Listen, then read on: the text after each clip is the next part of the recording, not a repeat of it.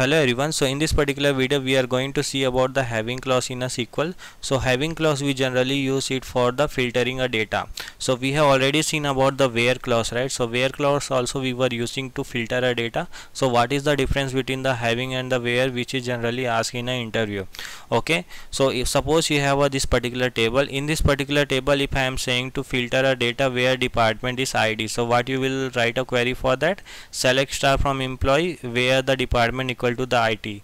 So you are able to filter a data where the department is IT, right? So that is for the where clause. Okay, now coming to the having clause, we generally use it with the aggregate function. So suppose you have any kind of the aggregate function, and based on the aggregate function, if you have to apply certain filter, then you will go for the having clause. Let us see with the example. So suppose the first query is like how to write a total salary based on the each department. How actually we can write a query for that? Select sum of the salary and the department. So sum of salary based on the department from employee table, and if I will do group by department, I will get to know based on each department what is the total sum of the salary, right? Department let me see it from the employee 1 table. Okay, from employee 1 table. Okay, now if I will execute, you will see based on the each department what is the total salary I am getting. Yeah, right. Now my second query is like write a total salary based on each department and filter salary which is greater than 50,000.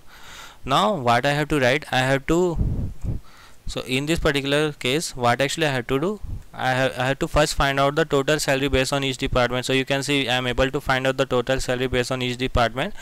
On top of this, if I have to apply another filter, and the salary should be greater than the 50,000 only, that or 60,000 only. So on top of this sum of the salary, that is a total salary, right? If I have to again apply the filter, then I will go for the having clause. So what actually I can write? Select sum of salary department from my employee group by department. After that I will write having and the sum of salary, having sum of salary greater than the 60,000. Okay, now if I will show you, it will only show where the sum of the total salary is greater than the 60,000. Okay, you can see I am only able to see only the 3 record. Okay, so whenever you have a condition where you have to apply a filter on top of the aggregate function, right? Here you can see the total salary based on the each department. First you have to find out, so sum of salary is nothing but the total salary, right? On the top of the total salary, if you again have to filter certain like the salary should be greater than 60,000 or 50,000, then you will go for the having clause. Okay, so having clause also we use it for the filter a condition, but this generally we use it with the aggregate function only. That only you have to remember. Another example let us take. So here actually it is saying, so I have one table, select star from employee 1. Okay, so this is the table I have. Now in this table, what is the query I have to write? Write total salary of employee based on the each department whose experience is greater than 1 year and the total salary is greater than 50,000. Okay, so what actually I have to write? First I have to filter all the data whose experience is greater than 1 year. So how actually I can write a query? Select star from employee 1 where experience greater than 1 years. This is the one I will write, right? Where experience is greater than 1 years. Okay, if I will filter a data, all the record which is greater than 1 years, right? I will be getting. Okay, generally you will be having an integer record, but just for the example I am taking with the example this. Okay, select star from employee where experience is greater than 1 year. I am writing, so I am getting all the records. Okay, now what actually I have to write? I have to find out the total salary of employee based on each department. So what actually I can write? Select sum of the salary